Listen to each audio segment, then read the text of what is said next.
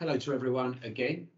This is the latest in a series of short video webcasts that the Vermeer team have been putting together. Just as a quick reminder, the Vermeer Global Fund is managed by Charlie Fricker, who's here with me today, James Rousel, Aaron Patel and myself.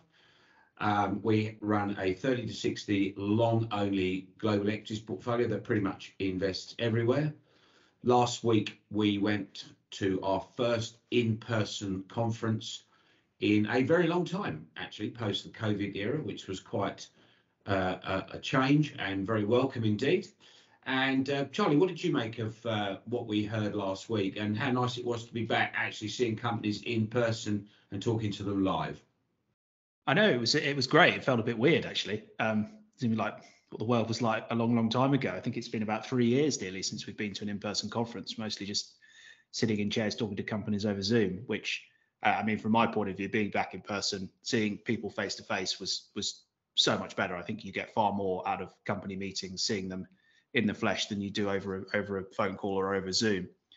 But yeah, no, it was great. We managed to see, I think about 20 companies, I think, over the course of 3 days between the team, from all sorts of different industries, all UK listed businesses mostly. So it was really good to go out and see people again, and also get the chance to catch up with some of our portfolio holdings. And I know we had an update meeting from our current biggest portfolio position in BP towards the end of the conference, didn't we?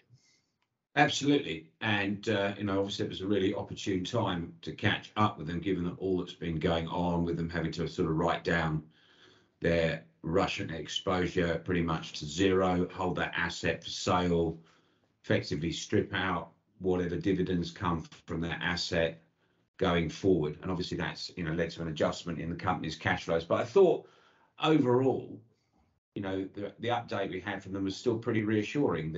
Obviously the higher oil price is certainly helping with cash flows.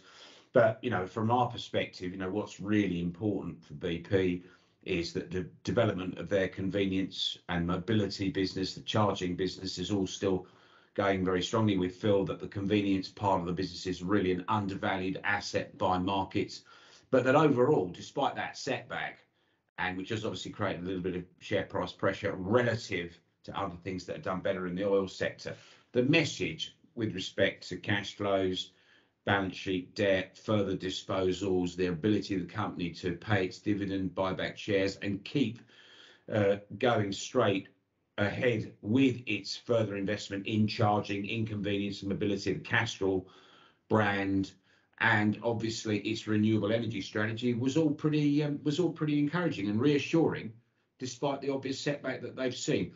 I mean, apart from BP, Charlie, I thought one of the interesting things, we saw a lot of consumer brand type businesses, and the messaging from them was really very interesting at this very different time, given we're just emerging from COVID, but also facing these very severe inflation headwinds now. Yeah, I think that was the general theme amongst most of the companies that we saw. The cost issues, inflation, supply chain problems were all front and center. But generally, I think a lot of the businesses we saw from the kind of top line revenue perspective and the demand perspective, they were all still pretty encouraged. So I think overall the updates were reassuring from most of the businesses we saw, especially the ones we own. I mean, we had the opportunity to see Cranswick, the UK kind of food producer, which has had another really reassuring update just after the close of their they entered quiet period, so there's limited stuff that they could say. But the overall story and the trends that they're seeing and the reasons we invest in the company in the first place are all still true. They're the type of business we like to find that their priority number one is investing back in the business for the long term. And I think they highlighted the service levels they've managed to produce over the COVID period, how they've managed to serve their clients. And I think as they look to expand from pork further into poultry, it sets them up really well for the long term to take share off clients who they described as underinvested and over leveraged, which puts them in a really strong business position to pick up business. And we think the shares haven't really reflected the positive performance nature of the company, despite all the difficulties that they've had. And I think you can kind of say the similar about Ocado in a way. Again, it was one of the most reassuring updates I think we've had with the business for a very long time. Yes, the stock's performed poorly. It's been difficult. It's been seen as a COVID winner. But I think over the last 18 months, the business is now in a much stronger place. They've placed a lot of emphasis on these new product and software launches that they announced earlier this year that should come into effect towards the end of this year, which should halve the time it takes to launch a new fulfillment center. And I think, we've discussed this before, haven't we, that it's been seen as almost a COVID beneficiary, and COVID's been a detractor for their business. They talk about, needing to get new people in to see the facilities live, and then they go, wow, I've got to have some of this. And then they get the contracts as a result. And I think they're going to spend a lot of time focusing on talking to new clients about what Kroger has seen, and their big kind of key partner in the US that has performed exceptionally well on the back of Ocado technology. And the litigation overhang is what it is, but they still remain they're in a pretty confident position around that.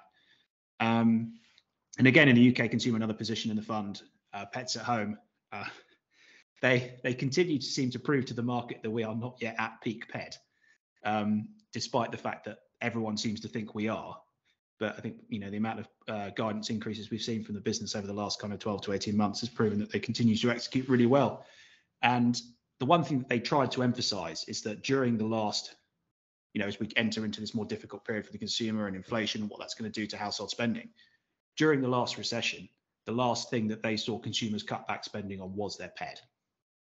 And with over, I think, about 3.5 million new pets in the population over the last kind of 2 years, they're in a position to continue to pick up business and continue to win share and gain more of that kind of lifetime value of the pet on both the spending and in the veterinary business, which continues to perform well, and use their strong balance sheet to expand into new areas such as dog walking, doggy daycare, things like that. And I think, amongst the other businesses we saw, you had, meetings with Fevertree, Delata, Lounges, so lots of other businesses in different spaces. But one thing that I remember we discussed this during one of the breaks between meetings, that a lot of these companies that we've seen are in fundamentally much stronger positions now as a business than they were 3-5 years ago.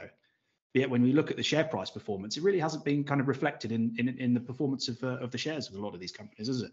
I think that is absolutely right. I mean, I thought that the meeting that we had with Cranswick was particularly noteworthy for that. And by the way, with respect to pets, I can certainly confirm that Stan, the diabetic cat, continues to have an enormous amount of money spent on him, irrespective of the poor chap's health. But and I know you've got a similar situation with a dog in your family who's got diabetes, and that the bills continue to rack up for that. So we're certainly not at big pets in our houses, Charlie, that's for sure. So, but the Cranswick thing was really interesting because, when we first saw Cranswick 3 years ago at the similar conference, at the Grove, the business then had been really successful in building up a fantastic franchise in the pork industry in the UK. And it's done a similar thing as it said it would do, with the development of a whole new plant in Eye, and which is probably going to further expand another significant cost and further develop profitability from there. It's done that all from its own cash flows. It's not borrowed any more money. It's continued to pay down debt as it's raised that factory and really grown a second string to its business.